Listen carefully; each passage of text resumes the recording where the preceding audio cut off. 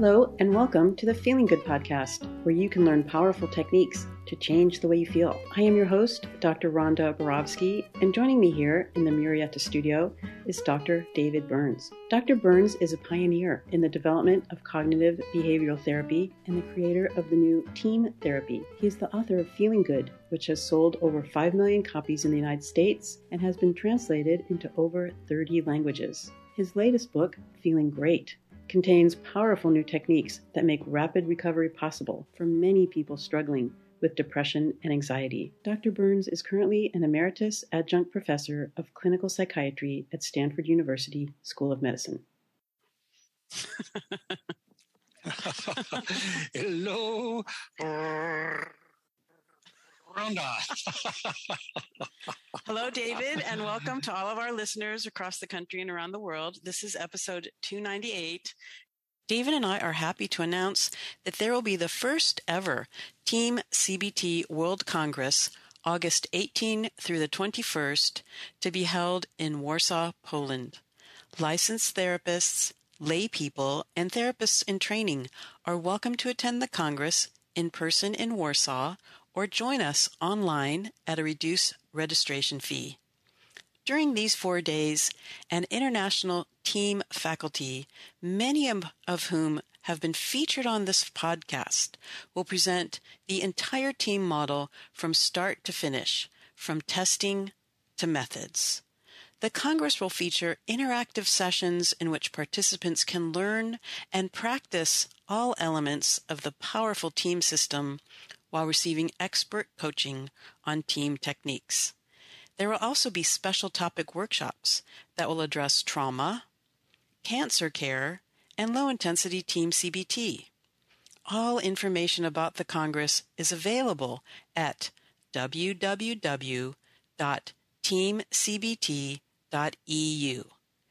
That is www.teamcbt.eu. We look forward to seeing you there. And I always say that we have wonderful guests, but today we have a really exciting guest that I'd love to welcome. He's a professor at Columbia Business School, where he has been the professor since 2004. And we're going to talk a little bit more about what he's doing there and why he's on a Feeling Good podcast. Hitendra Wadhwa. Am I pronouncing your last name correctly? Thank you. Okay. And he's also the founder of the Mentora Institute which he founded in 2011. And that is an institute where he's created a new model of leadership for business. And that I'm imagining that came out of the wonderful class that he teaches called Personal Leadership and Success at the Columbia Business School, where his goal is to bring out the best in others and in ourselves by using leadership, and to have success in life and leadership that originates from within. And I'm sure we'll be talking more about that. Let me just introduce you a little bit more. Hitendra has an MBA and he has a PhD in management science from MIT's Sloan School of Management. So welcome to our podcast. Thank you, Rhonda. It's a joy and a privilege to be here with both of you and your listeners. Yes. And the most exciting thing is that in June, as our podcast is being published, you are publishing your new book called Inner Mastery, Outer Impact. And I imagine we'll be talking about that. And I was lucky enough to read parts of it to prepare for this podcast. And it's really fascinating, especially, it's very psychological coming from a business perspective. Yes. David, in no small measure, is partly responsible for that with the mentoring and guidance I've benefited from David in years past and continue to. But it was my intent, both in the book and the class that I'm teaching at Columbia, to really strive to bring a new depth and awareness to organizations, businesses, leaders, that the capacity in each of us to dive within and to manifest goodness, resilience, clarity of thought, etc., from within, and then project it on the outside is critical, especially in today's complex and fast-changing times. Cool. Wow. I can't wait to dive in. I thought first I would read one endorsement about a previous podcast that we published. And this was on our episode 294, which is called Acceptance Revisited. And that was with, our very special guest when we do Ask David episodes, Dr. Matt May. And Ed G wrote us, what a memorable podcast this was. I was so impressed with the recap of your interaction with the radiologist, your suggestion that the radiologist obtain additional training and his willingness to do so. And, people will have to listen to that podcast to understand the specifics of this endorsement. But basically, Ed wrote that he was taken aback when you mentioned the late, great Dr. Ellis, because Ed is a student of CBT and he loved reading his books and watching his YouTube sessions. And he's excited that David and Matt talked about how, David, you saved this radiologist's career and the well-being of many of his patients that would have suffered if he hadn't worked with you. So... Well, we often get heartwarming notes from EDG, and greatly appreciate it. I have a question. I know Rhonda has a lot of them, but I have a few too. And I know when we first met, you were on a kind of journey that I'm sure started long before we met.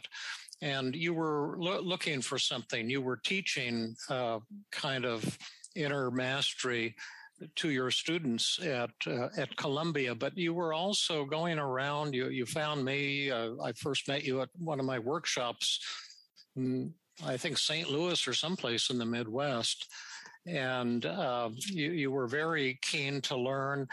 And I know you went to a lot of teachers of various kinds, or gurus, or people promoting this, that, and the other thing to try to distill what was really valid and really helpful. And your book now, Inner Mastery, Outer Impact, I think is probably the culmination, or one of the culminations of that journey you've been on. And I know you've been working on an inner level as well with your intense dedication to meditation that you've probably been at since you were 3 years old or something like that. And I know when I visited your class, I was had the honor to teach the students a little bit about cognitive therapy and also the 5 secrets of effective communication. I was impressed how aggressive they were in a negative way. Rhonda and I have the Tuesday group at Stanford where everyone is very kind of loving and humble and, a little on the insecure side.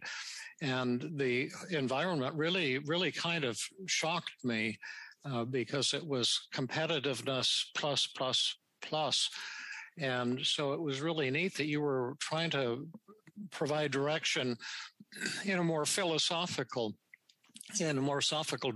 direction there. And so I'd love to hear about your voyage and also your amazing idea that some of the modern ideas that we have about, cognitive distortions and various techniques that can help people overcome depression and anxiety are actually based on ancient teachings going back not 2,000 years, but maybe 3,000 or 4,000 years. So now I'll shut up. Yeah, that's a lot to take in, and you've taken me down memory lane and so much of that, David. I remember when I first sought to learn more about the cutting edge of mental health and, discovered your work and initially sought to reach out to you and, realized that you were going to actually present in my own neighborhood, in Washington, D.C. I'm close enough to New York, that I entrained to actually be in one of your classes, recognizing that it would be a little bit odd, for me as a business professor to be there with psychotherapists, but who knows? Unfortunately, you did so well in that workshop that you were able to wrap things up. I think, about 45 minutes before the end of, the scheduled end. And so you had actually left the hotel just around the time that I actually showed up there, because I was hoping to catch you at the back end and just kind of meet you, just there. And so I'm missing you, at that point. I thought that was going to be the end of my foray into the world of David Burns. But then, like you said, in St. Louis, we actually were able to meet, and I was able to come and participate in the two-day workshop, which was, powerful, transformative for so many who were there, and including me. So I'm very grateful that our paths cross now in this way today, where we are looking back at what that journey has meant.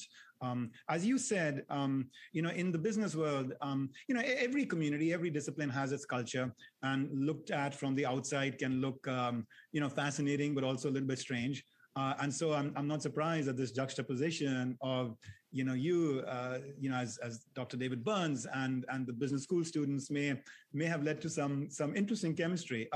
I know that you had a tremendous impact, on the students, that day that you were with us, and, you've come and done it a couple of times. And it's been tremendously powerful and transformative for them to realize that outside of these outer ambitions that they have been trained to have, which is the kind of like can-do type A personality that I think a business school traditionally attracts. Outside of that, there is a deep space of inner possibilities through which they can get to discover more about their authentic voice and their true self, and then seek to engage with the world from a place of deeper integration and harmony and clarity of purpose than perhaps they may have, otherwise been invested in doing, in the business world. And I think today that kind of soul searching is starting to happen increasingly so. I think we, in that experiment we ran in having you be in the class, were a little bit ahead of our times. Today, this whole theme, for example, of human-centered organizations, human-centered leadership, the empathetic leader, the idea of a whole person self being brought into work, the mental health challenges that are starting to get to trickle into people's work lives, and not just at home and society. All of those are awakening us to the fact that this was much needed. This this discipline of slowing life down, looking within, doing the appropriate sort of reflection and re-architecting of components of our inner life in order to show up, that much more as a connected and harmonious and ultimately, adaptable self. I'm grateful for the journey that I was able to make, in part triggered, David, by so much wisdom that I acquired, through working with you. Well, you've talked to so many people, and you do such beautiful interviews on your own webinar and your announcements that you sent out ahead of time on who you're featuring and why. It's all just so beautifully done.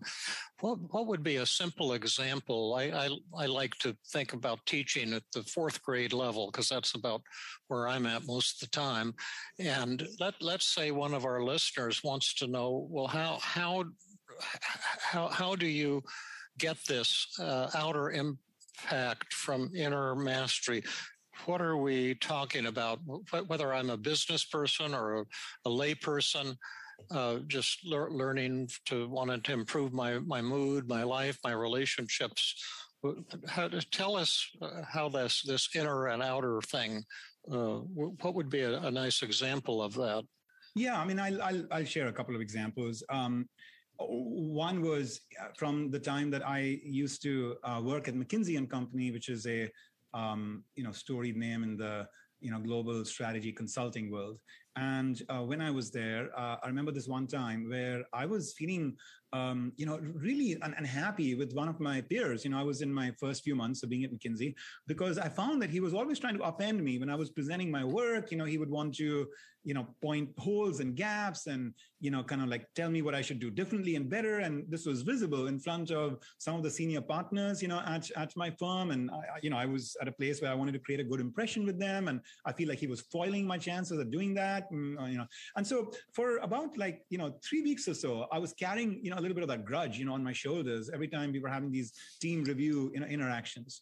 And then at one point, one of the, my project manager, what we used to call at McKinsey, engagement manager, now he came up to me and he said, Hitendra, like Dan, I'd like you to be more like Dan. And I was thinking, wait a second, he's talking about the same guy who's my public enemy number one, my peer, who's, this very sort of bragging about himself and, super salesy, kind of aggressive person. And he said, Hitendra, I'd like you to be more like Dan. And I was like, can you tell me more what you mean?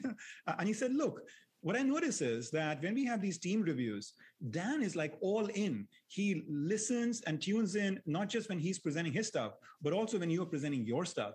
And he seeks to help you take your game to the next level. And that's what we are all here for. Of course, each of us has our responsibilities, but we're also here to help each other because we want to ultimately be committed to bringing the best solution to our clients. So I'm glad that he's, getting to, offer you some learnings and insight. And I would like you to do that as well. But I noticed that you start to tune out and you become very quiet after your part of the presentation is done. I tell you, it was like a, bolt from the blue, like a light bulb that went off in my head. I just made this shift in my energy state in some ways, because I realized that here I was actually thinking that the name of the game was to come out shining, looking perfect in what you do. And now he's telling me, actually, you don't need to look perfect. You need to collect the intelligence and ideas of others in the room. That's the whole point of this review. And in doing so, even if somebody's your peer, there's no reason why you can't actually contribute, to them as well. And so all of these, if you want to call it, like David, in your language, self-defeating beliefs that were inside me were getting challenged and vanquished. A belief that this is about like me versus this other peer. I have to outshine him. That was a self-defeating belief. Mm-hmm. This idea that if somebody criticizes my work or points a gap or hole in it, that means I don't look good. That was a self-defeating belief. This idea that I better just watch out for myself and other people are smart enough to watch out for themselves. And that's how we create a great team. That was a self-defeating belief. And so I found so much potential in the ideas and thoughts that you and other pioneers in the field of CBT have developed to help us understand some of these inner constraints and handcuffs that we unnecessarily, invisibly, unconsciously impose on ourselves. That if we were able to, put them aside, there would be just so much more potential we could unleash, both individually and collectively. Yeah, so that I love that. Just to summarize it, and then we'll let Rhonda shoot some questions your way. You used what, as you know, we'd call disarming and stroking to win this fellow over instead of withdrawing or getting angry or even worse, defending yourself. Decided to turn him into an ally by finding truth in what he said, learning from him, stroking to him, showing him a lot of respect. And that, in addition to learning those verbal communication techniques, you have to change. That's the outer game. You have to change your inner game, change your beliefs, your perfectionism. You're seeing it as, me versus you, that we're involved in a battle competition, and to see it collaboratively instead. Now, sometimes these points of view that we have function as self-fulfilling prophecies, and certainly seeing him as the enemy was functioning as a self-fulfilling prophecy. When you changed your mindset and way of relating to this fellow, what happened? Was this the one that you told me that you had a fist fight with?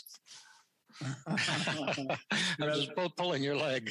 How did it evolve? I probably had some mental fist fights just in my mind.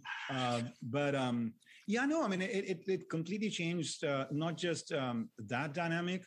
It actually just changed my whole trajectory in the organization, because I started to understand the dynamics of a positive, high-performing workplace in a very different way from the naive kind of limiting views I had before. I always had like a reasonably good social relationship with this person, since we were spending 4 days outside of our homes in the client locations, Monday to Thursday every week. We often would do dinners and other things together, and those were cordial and good and fun conversations. But there was always this heaviness in my heart about like, why does this guy do these things? But I just didn't have a vehicle, a voice, through which to kind of like really, if I'd had, training in your 5 secrets, at that time, perhaps I would have been in a better position to more proactively deal with this. Instead, I got a little bit of this, good natured, kind of like whack, from my engagement manager to kind of coach me. And that woke me up, and I'm grateful for that. Now, you've got this beautifully produced and written and fantastically thought out book, many years of inner mastery and outer impact. Suppose somebody is listening to the podcast right now and thinking, well, gosh, I'd like to have more inner mastery and outer impact. What are some of the kinds of things that they might expect to learn in the book? Yeah, no. Thank you, David. I think the most important learning I would offer is an invitation to go on this quest to discover what it means to be true to yourself. And we are living at a time today when we are seeking to unshackle ourselves from so many of the impositions and constraints and demands and expectations of our parents and of our, churches and of our governments and others of the world. And that's a beautiful thing, this quest for freedom to express in a free way, like your own potential, your own, identity, your own tastes and, and personality, etc. But in doing so, I think we're also ending up hurting in many ways, with the, the growing concerns we have about depression and mental health and suicide and other such, painful forces that have been unleashed in society, drug addictions, which, many of which are things that you have done such noble work in helping to treat. And why is that? Why is that when we become freer, we actually end up becoming in some ways, closer to this kind of suffering? And one thesis I want to offer to you is that, perhaps we haven't really taken on this mantle of being true to ourselves and being authentic in the way we should. I mean, because when I look at myself, at least when I look within, I don't have one self. Who am I going to be true to? I have so many different selves. There's a part of me that wants to please you. There's a part of me that wants to please myself. There's a part of me that wants to pursue a certain addiction. There's a part of me that wants to be very self-disciplined. So, I mean, there's just so many conflicting parts of me. And so one of the key theses in this book is that know thyself by recognizing that there are many false friends within. And it is when we regulate and become aware and tame and redirect some of these, if you want to call it like, more unproductive impulses, that we get to that crown jewel that lies within each of us. And I call that your inner core. And that's a space of highest potential in us. It's a place from where, we are beyond ego and attachments and insecurities, and we can just shine through. And when we let that be activated and expressed in everything we do, we naturally do not need guidebooks and teachers on the outside, because we have the greatest wealth of wisdom, resilience, and clarity from within in activating that core. I found so much in the way you, David, talk about drifting in and out of enlightenment. Mm-hmm. So if I were to borrow that language from you, then the being in enlightenment to me is analogous to this idea of being at your core.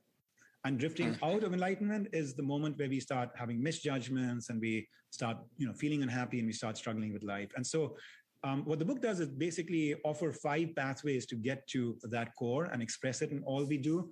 A pathway of purpose, of wisdom, of growth, of self-realization, and of love. And then seeks to invite us to say that, okay, when we are leading, like when we're seeking to bring out the best in others as well, whether it's in our homes as parents or family members or in our community or at work, well, leading is nothing but just like lighting up that core within others as well, which again is something you do so beautifully through your 5 secrets, right? Which is when other people are lit up at that core and I'm lit up at my core, then magic can happen together.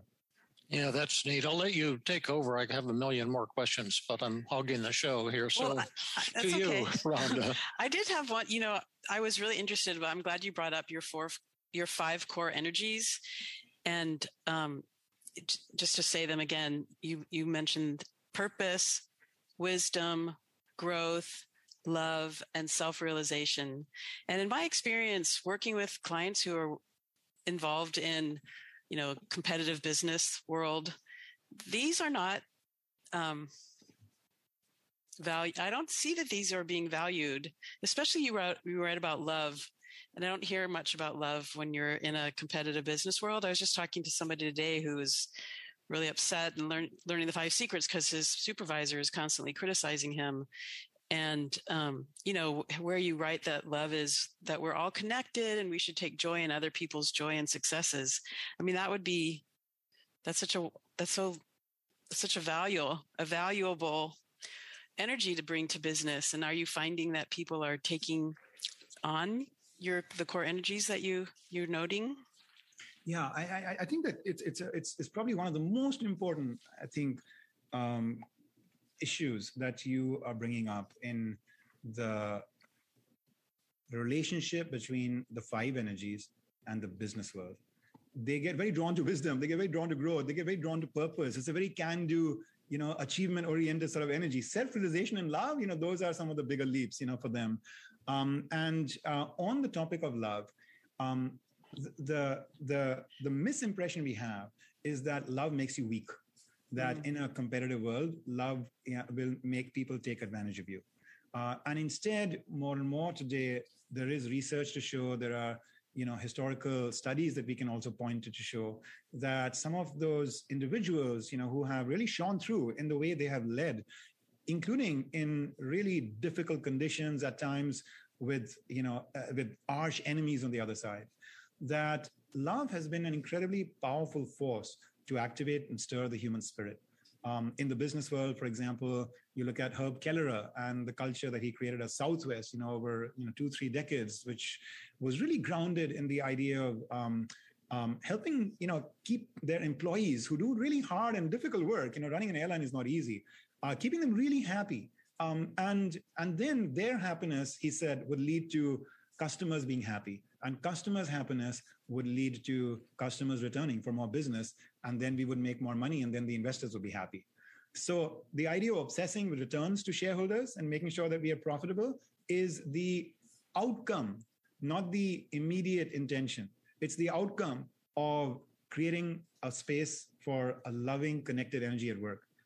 That was the Herb Kelleher approach, for which he became very successful. Then Brian Chesky, for instance, at Airbnb, has done something very similar. He actually uses very actively the language of love, which Southwest also uses, and he talks very much about how much he loves, all the employees. And even at a time when he had to lay people off at the early stages of the COVID,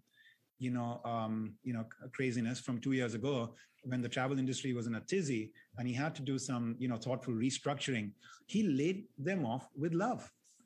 And so one of the key things that I, do when we are invoking this energy of love in executive and MBA classrooms is to help people observe that you still have a responsibility to not just love the person just in front of you, from the vantage point of being kind and thoughtful and generous and empathetic to and accommodating of them, but also to love the larger cause that you're serving, love the team that you and they are part of, love their future self, not just their present self. And if you are going to hide, uncomfortable truths, if you're not going to make the hard decisions or calls that sometimes with consideration have to be made, then you are postponing, ultimately, the inevitable. And if not today, tomorrow, they're going to get a rude shock. Tomorrow, you're going to run your business into the ground, etc. Why not actually face those moments today, but do them from a place of deep caring? And the paradox here is that the more you can bring caring and heart and kindness and compassion and love into your energy, your facial expressions, your tone, the way you engage with people, the decisions you make, the more you can bring more of that in a sense, the more license people give you to being very direct with them, being very hard on them, making tough calls along the way, holding them accountable and responsible. Somehow that paradox works. If you do it with love, people actually really open themselves up to it. And I mean, David, in no small measure, has been, a tremendous testament to that for me, because, I've seen you, David, like do some of these 5 secret sessions, at times with people to help train them. And, I can just see the kind of magic you're able to weave by putting so much heart and compassion and empathy that you also open people up to listening to your agenda and your message and the ask that you have of them. Yeah, magic is definitely possible. Hell is possible too, depending on the mindset that you bring into a situation. And we're all kind of attracted to a certain extent, I think, to the dark side. And so these things sound good, but they require some discipline and effort and conscious desire to move in a particular direction. I know that you're one who practices what he preaches, and you've already given us a good example with this fellow who was always seemingly trying to bust you and turn him into a teacher rather than turning him into an enemy. Can you give us other examples where you've found that the things that you're teaching and writing about in your book, inner mastery, outer impact, have affected your your career, because I know you've solved dozens, if not hundreds or thousands of problems that have come up when you're trying to achieve your own goals and create your Mentora Institute and your fabulous seminars and webinars and interviews with people. And then I also want to ask you what you thought about Zelensky. Yeah. In terms of inner mastery, outer impact. Yeah, maybe I can start with the latter then, David. So I have pointed to Zelensky, actually written a couple of LinkedIn posts, about him in the last month, and highlighted how in today's time he does, in so many ways exemplify this capacity for any or all of us to go on a hero's journey by activating the core in ourselves and in others around us. I mean, Ukraine, God bless, everyone there, hasn't necessarily, been an exceptionally, more courageous culture than any other, that I'm aware of. I spent some time there in Kiev, and it was beautiful to be there. It's a beautiful people. But yet what they have been able to achieve and do in the present times by activating, that heroic state within them is, we know, to the whole world, really, remarkable, right? And where does that come from? It was always there. It's always there in each and every one of us. But that sense of unity and clarity of mission and capacity to self-sacrifice and let your family go in one place and you stay back and be in harm's way and, to kind of protect the freedoms of your country. And I mean, so Zelensky, obviously a key part of that. I also think that him being a comedian was initially laughed at and mocked about in certain media that I saw in the early stages, of his leadership and even of the war. But over time, we've seen that he actually has been a very effective leader. And so one of the things I've observed is that we limit ourselves when we see our strengths being, just, kind of like tied very just singularly to a particular profession. We think about strengths and training as coming from a certain professional and technical background. But in his case, for instance, the strength of being a comedian means that you are deeply tuned into your audience. And when you go to a new audience, you tune into them, their hungers, their highs, their lows. What is it that makes life tick for them? What are their frustrations? Which clearly he has shown, not just with his own people, but when he's gone around the world doing these, presentations to United Nations and the American Congress and the British Parliament, he's tuned in, to those audiences, to those people. Then, I think being a comedian actually gives you a sense of meta perspective. You're able to step back from the fray of life, the messiness of life, and just like be able to triumphantly, in some ways, smile at it, laugh at it or something, and I think that does cultivate a sense of perspective and courage, which I'm sure has been very useful for him, not to get just too caught up and embroiled in the fray of the, deep suffering and loss that is happening, but also rise above it to be able to see some heroic possibilities, right there. So yes, I mean, hats off. And I think in him lies the testament of the untapped potential there is in all of us. And then to your other question about what I've gained, I mean, life's just, an ever unfolding journey. And I still see myself as just at the first step of, the rest of this journey towards, exploration of my fullest potential. But, I'll just give you maybe one example, around the self-realization energy, which has meant a lot to me. And that's the energy about really kind of helping to uncover a sense of stillness and spirit, within each of us that sort of lies beyond our senses and perhaps even beyond our thoughts and our emotions, to a place of, just stillness and peace and attunement with nature and life and the universe, beyond. And, for me, that pathway, as you know, David, has been through meditation. And here's just one fun story that I would share. For me, the larger quest in meditation is the pursuit of joy, inner unconditional welling up of joy from within, and a sense of expansion of consciousness to feel a greater sense of attunement with more than just my physical body and my physical identity, with something that is more timeless, eternal, and universal. But that's a different story. I think, just more simply put, one of the values of having a practice that sort of pulls you away from the fray is just the creativity that it can sometimes just unleash in you just unexpectedly.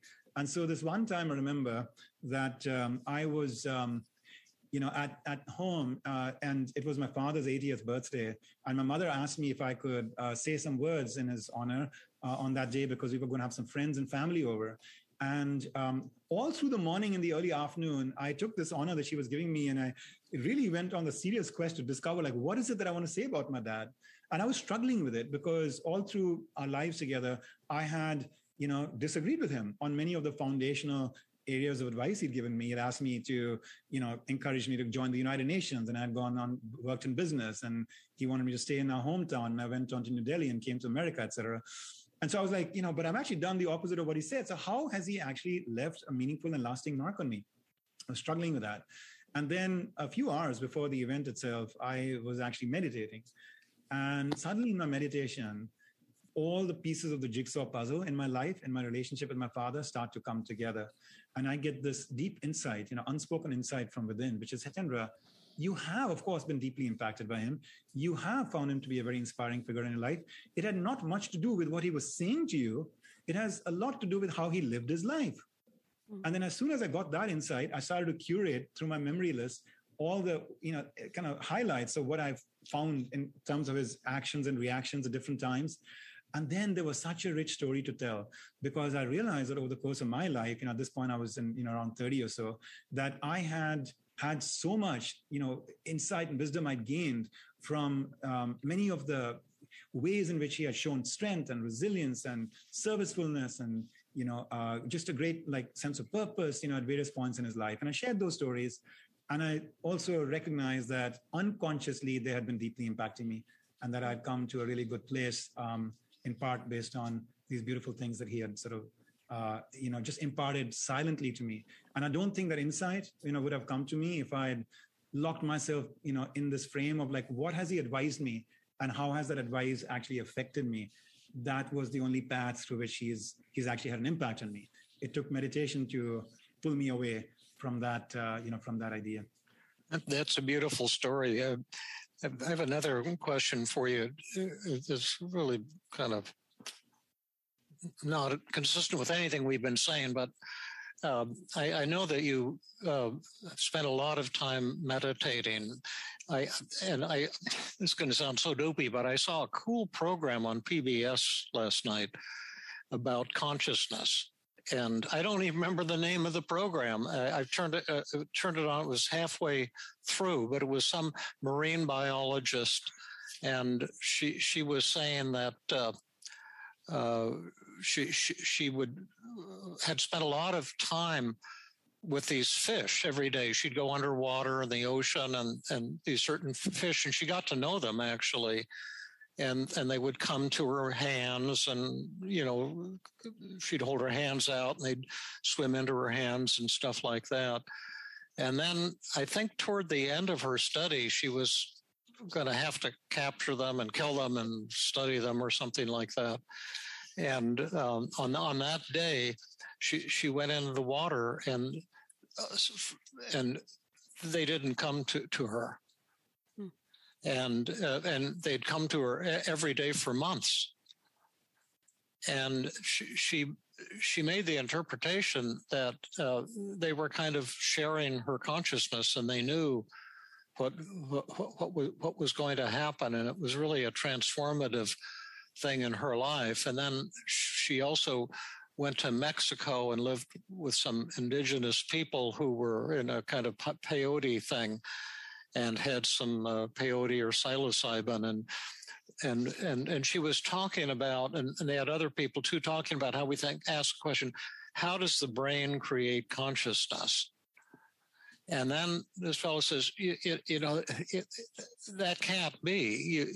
No matter how many billion neurons you get, it's not going to turn into consciousness. And bees and little animals, they have full consciousness with tiny little brains.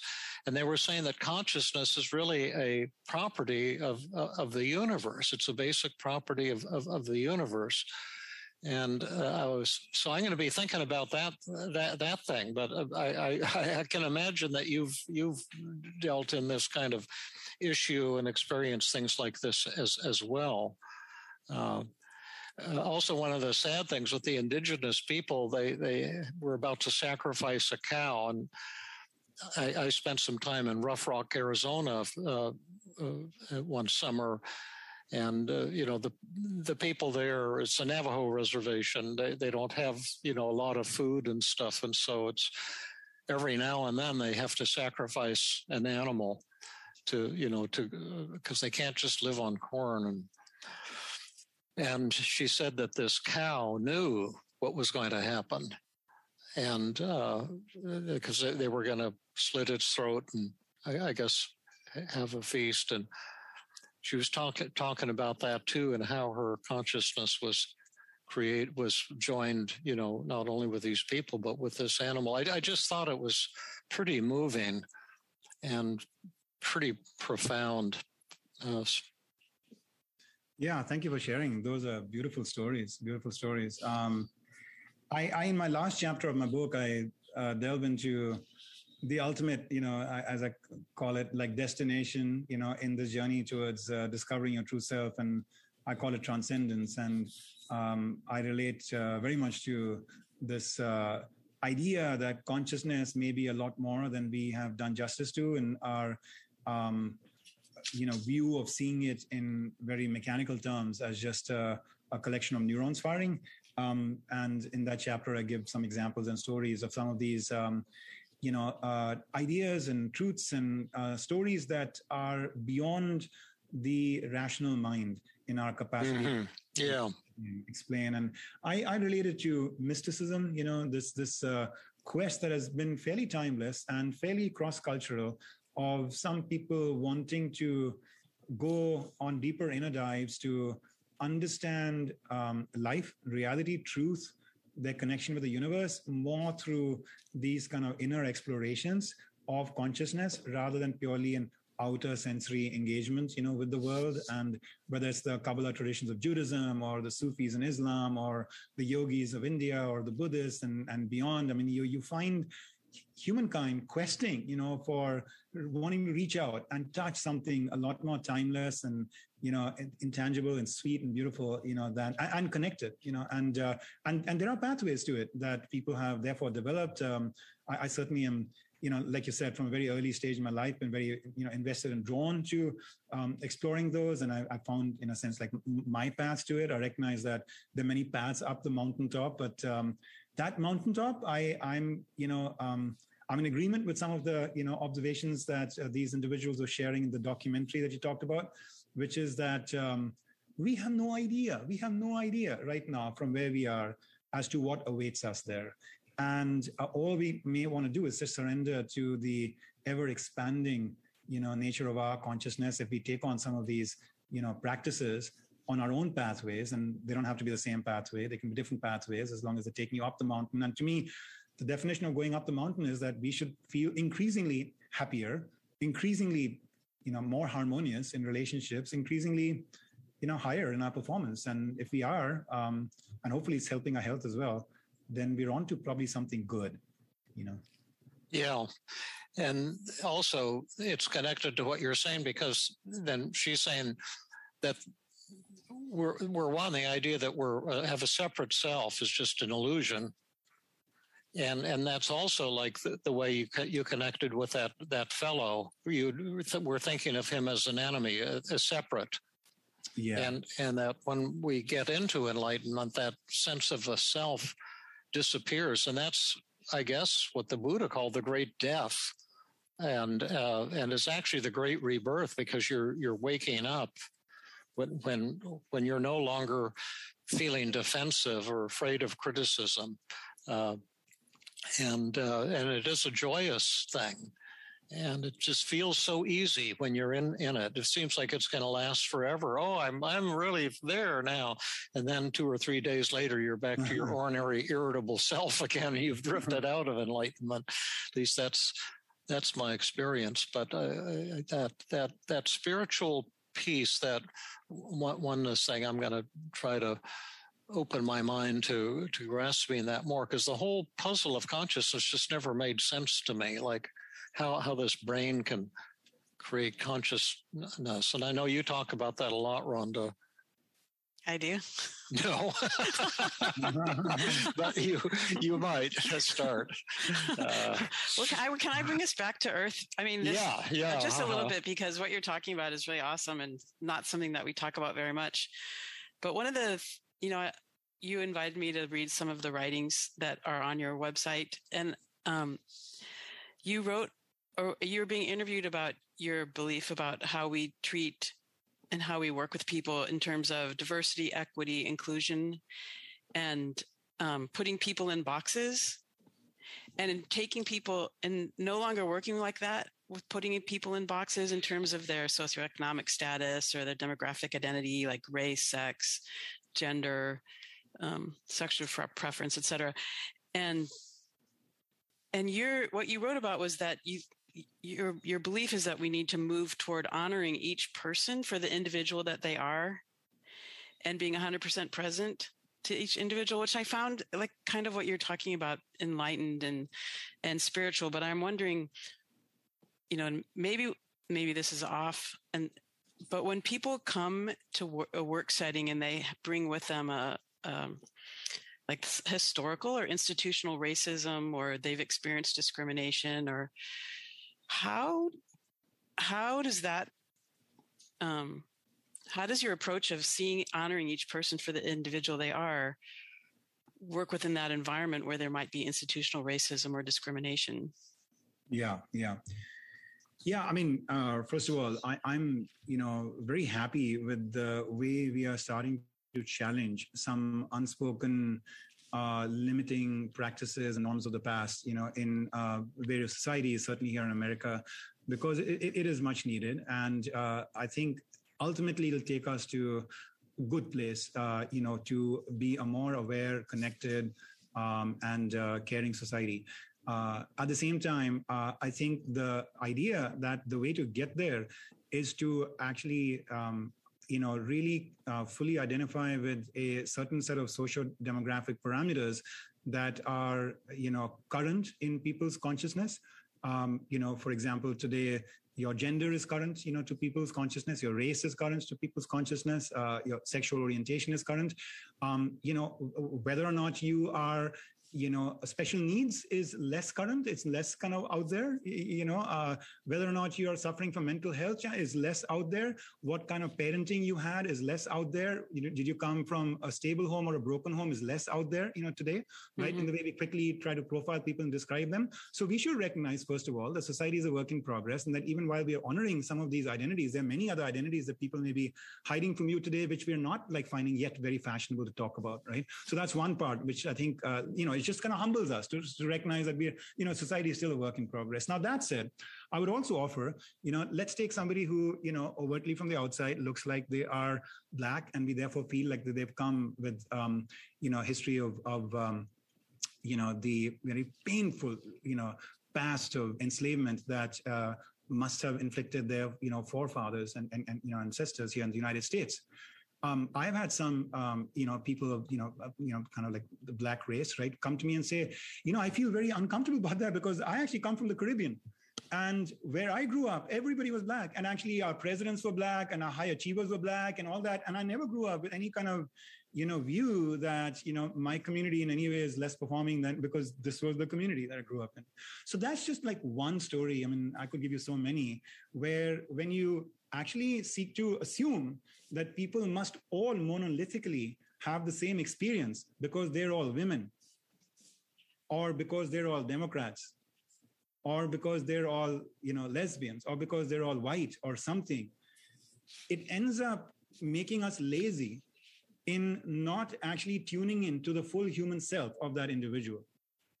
And I would also go to the extent of arguing that the person that you met yesterday may actually be a different person from the one you meet today. Because let's say they have drifted in enlightenment or out of enlightenment between yesterday and today. Let's say they've had a real struggle with a certain relationship or a health issue at home in the last 24 hours.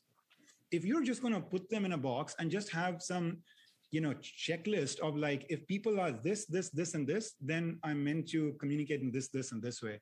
But if there's this, and this, then I'm meant to communicate in this way. Then you don't do the hard work of actually taking a keen interest in their personal journey and in how they're feeling and what they're, aspiring for today, right? And so the quest or the intention is the same in the model that I'm offering, and this way in which we are shaking and waking the world up to saying, look, it's not just about all just the way men have wanted it and white men have wanted it. I respect that. But I think the way to go beyond that is, to me, not going to be fully, completely met if we say that the ultimate progress is to now start having us all affirm 7 or 8 or 10 or 20 different identities, but to rather respect and honor and tune in to each individual for who they are. Now, while doing that, I'll also offer you a paradox. And the paradox I'll offer is that there is a whole different space we can go to of shared human connection, of our shared human identity, which is our human identity. It does not have to be our gender identity or a racial identity. It's a human identity. And that is a beautiful thing too, to actually be able to honor and connect and respect, us for who we are. I'll give you an example. You take somebody like a Martin Luther King, we may make him out to be Black, but actually, the neurons that get lit up in our heads when we think of Martin Luther King is as a peacemaker, as an inspiring visionary of a way to create like a better world and all of that. And some part of that came from what he absorbed from Gandhi. Now, Gandhi was not Black, Gandhi was brown, if you want to think about it in terms of skin color. And so is Martin Luther King 100% completely just influenced by his ancestors, or is he also influenced by Gandhi? He chose to be influenced by Gandhi. He chose to actually have part of his identity be created in part by borrowing some of the energy from Gandhi. Now, Gandhi, in turn, was very influenced by Leo Tolstoy and the transcendentalists in the United States. Can we truly call him Indian or brown? When he borrowed so much of inspiration and guidance from some of their ideas about Tolstoy writing, the kingdom of God is within you, and this Christ kind of notion of forgiveness and, kind of a peaceful, loving approach to reforming people and all of that. Gandhi absorbed a lot of that in part from there. Now, the transcendentalists absorbed a lot from the Indian scriptures, of the Gita and all of that, right? And so when we open ourselves up, we start to see a lot of porosity, a lot of sort of fluidity, a lot of cross, cultural streams that have always existed in nature ever since humankind has started to communicate and travel and connect with people. Because there is something beautiful about just the human-to-human connection. And there's something powerful when you can strip us out of some of those, just kind of broad box identities into being just your true human self for who you are, but also finding that common chord that connects you to all the throbbing hearts in the world. Our interconnectedness. Yes, yeah. So true. And maybe even beyond the human species, like that beautiful story that, we just heard, a couple of stories, right, from David about fish and cows. Right, exactly. One of the things that you have in common with David is that you teach through storytelling. And that's something I love in David's teaching. And throughout your book are these magnificent, very poignant stories illustrating the points that you're making. Thank you. I've had a few points of inspiration for that, and one of them certainly is David. India's some of India's greatest epics have been basically offering wisdom for millennia, but through stories. My spiritual master Yogananda, a lot of his teaching was through his autobiography, which was all full of stories. And when I read like Feeling Good and when Panic Attacks and Feeling Good Together and others of David's works, and when I saw David in action, at many of his workshops, I was like, wow, what a consummate storyteller. Mm-hmm. Thank you. I appreciate that. It's fun to tell stories and to bring things to life that way, because you can talk theoretically and people don't know what you're talking about. And once you tell a story, you can kind of see something you hadn't seen before. Mm-hmm. Yes, so true. The other thing I've noticed that you both have in common is that you both approach every moment when you're either with a client or a patient or students or just in life with a sense of curiosity about what's going to happen next. Wow, that's an interesting observation. Thank you for sharing that, Rhonda. I hadn't really seen myself that way, but maybe to build on the last point, I guess at some point you start to find a certain intrigue in how anytime something is happening in life, there is a story that is unfolding. And you don't know yet where that story will go and where it will end and how you'll connect the dots and what you make of it. So as someone who has a hobby of like collecting stories, that's one way that life stays very interesting, because you just never know what the possibilities are, that this could be one of those amazing stories that is happening around me today. I don't know, David, if that relates, if you relate to that idea or. Well, yeah. I mean, when you're curious, life can be so fantastically exciting and adventuresome. It can be pretty awful too. I'm always treating people who are depressed and oppressed, and we all hit bumps in the road that are horribly painful sometimes. I know you understand that very well, Rhonda, from some recent blows you've received that were totally unjustified and awful. But yes, people can be just fantastic. Our son was living with us for a while, and he just moved over to Santa Cruz, and he suddenly realized that there's 8 women for every man. And he brightened up tremendously, and he's having a lot of fun. And it's great to see how exciting it can be just to. That's why I've always loved California, but it has nothing to do with California, just life. But I've always felt that California is a place of magic, and amazing adventures are possible. Of course, I'm an old fart now, and I don't go too far from my adventure from my own house, but I got my kitty up here on the perch. And I just feel so blessed. We've been getting fantastic results with our app. It's, I don't know if I had time to tell you this, Hitendra, but we, our recent one-day beta test, the average reduction in 7 different emotions was 74%, which is almost double what you see in human treatment that goes on for 8-9 months. And so I just calculated, I think I told you I had this idea of recovery coefficient. How much recovery can you get in one day? That's your effectiveness. And so the human, all the human outcome studies, it's been 0.25% per day reduction in like the score on the Beck depression test or my own depression test or whatever. And so our app is more than 200 times more powerful than human therapists or medications. And we're just so excited by that. Now we're doing what happens after that one day. Is everyone going to relapse? How are we going to deal with following that one day? But it's just so exciting to have people working together and creating together and making something happen. I'm just babbling, but that's something I'm just very grateful for. I'm grateful to know you and grateful to have you, Rhonda, in my life. It's pretty fantastic. Yeah, congratulations awesome. for that. Congratulations for that effect. Yeah, that is amazing. It's beautiful. It speaks so much to your thesis, which I know so many that I have introduced that idea to have really valued. The idea that it's about states, not traits. Yeah. And just liberating yourself from any limiting view that your mental condition is permanent.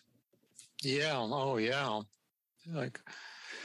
So if you have some final comments or parting messages about your new book, Inner Mastery, Outer Impact, which people I'm sure can find on Amazon very easily now. This is your shot. Why should people care about Hitendra and Hitendra's amazing new book? Yeah, well, if you're very happy, already on a good path in life, are not really needing or seeking much more, then I don't really want to disrupt that beautiful equilibrium state that you might be in. But on the other hand, if you're drawn to the idea of integrating your inner life with your outer life, of wanting to approach, ambition and aspiration and success on the outside, but from a place of deep grounding on the inside that connects with who you think you truly are. And at times you struggle, with that interface, with bringing harmony between your inner and outer. Then I hope that the stories, the science, some of the frameworks and ideas in the book may be of some service to you. I'm very, very grateful, David. Okay, I have one last dorky question for you, but that was beautifully stated. That was great, Hitendra. You talk about ancient wisdom, and everyone wants to know, what is ancient wisdom? So can you give us a piece of ancient wisdom that might be too stupid of a question, but like what would be an example of ancient wisdom? Yeah, I respect that. So for the last 100 years, we've really honored science as the vehicle through which we are discovering, what we think is truth. And we feel like we're doing much better than past generations. And certainly if you look at the dark ages, the last 500, 600, 1,000 years, it looks that way. But if you go back, 2,000 years, 4,000 years, 5,000 years, what you'll find is that across cultures, there has been a tribe of what you might call truth seekers, who were just very drawn to the idea of like, who am I? What's my relationship with the universe and life? What's the secret to enduring happiness? Just the same questions that existentially and, otherwise in the conduct of our day-to-day affairs, we are drawn to. And so to me, when I talk about ancient wisdom, I'm referring to the fact that I find much more in common across the spiritual traditions of the world than apart, i.e. they're not as, separate and as much in conflict with each other as it might look when we think in terms of institutionalized religion, where sometimes there have been certain messengers and certain, institutionalized figures that may have claimed that, my faith and my path is right and others are wrong. No, actually, if you go back to certainly the mystics who were seeking to run a lot of inner experiments and to become inner scientists and to seek to discover truth through the instrumentalities of their own mind, I think you'll start to see that actually speaking, just like David, you were referring to a while back, so much of what today psychology is uncovering is not new. It's actually just affirming and reconfirming something that these ancient spiritual traditions have known. You asked me for one example, David, the practice of gratitude. Another would be the practice of mindfulness and meditation as a pathway to greater happiness, greater health, greater well-being, and greater joy, from within. The commitment and ownership over your own mind to regulate it, observe it, and shift it when it's not working in the right way for you. The path of stoicism of the past, combined today with the we are getting really practical tools today from science and really practical advice and guidance. The app that you talk, about blows my mind. The discipline and logic and clarity with which, David, you do your work and what you offer to us is wonderful, beautiful. And it is, net, a huge value add over some of this traditional ancient kind of wisdom. And yet it builds on it, it validates, many of those ideas and truths of the past around practices like empathy, compassion, kindness, and all being the good virtues, through which we end up becoming the best versions of ourselves individually and collectively. So the mystics, the truth seekers of the past, the inner experimentation and the inner science as something that today outer science is starting to, with its outer instruments, validate. Well, thank you so much. It's an honor and a pleasure, as always, to see you and to shoot the breeze a little bit today. And I'm sure our listeners are going to be so excited to learn more about this fantastic message and realm of finding who you are, what's my purpose in the universe. Those are pretty exciting stuff right there. Mm-hmm. Thank you so much. Yeah. Thank you as well, Rhonda. It's been a joy to be here with both of you. And David, of course, my thanks to you extends beyond just the present session to all that you stand for and all that you've done to help me get so much more educated and the best that we can access today. Awesome. Great. Have a good day. And I'll write up the show notes, which I do very quickly. They're rough drafts, so you can edit them and change them all you want, polish them up. I have an anti-perfectionism mindset, so I just put something down and send it out and let people change it and correct it and whatever. So, okay, thanks again. Thanks very much. Thank you. Nice to meet you, Rhonda. Yeah, very nice to meet you. My pleasure. Bye. Bye-bye. This has been another episode of the Feeling Good podcast. For more information, visit Dr. Burns' website at feelinggood.com, where you will find the show notes under the podcast page. You will also find archives of previous episodes and many resources for therapists and non-therapists. We welcome your comments and questions. If you want to support the show, please share the podcast with people who might benefit from it. You could also go to iTunes and leave a 5-star rating. I am your host, Rhonda Borowski, the director of the Feeling Great Therapy Center. We hope you enjoyed this episode. I invite you to join us next time for another episode of the Feeling Good podcast.